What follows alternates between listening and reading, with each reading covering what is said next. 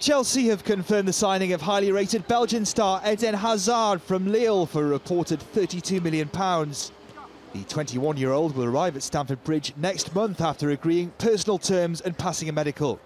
Last week, Hazard announced on social networking site Twitter that he was moving to the European champions.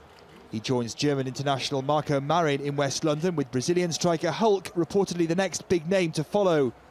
Who they'll be playing under next season is still unknown, with Chelsea yet to appoint a permanent successor to Andre Villas Boas. Despite guiding the club to Champions League glory, Roberto di Matteo still hasn't been offered the job.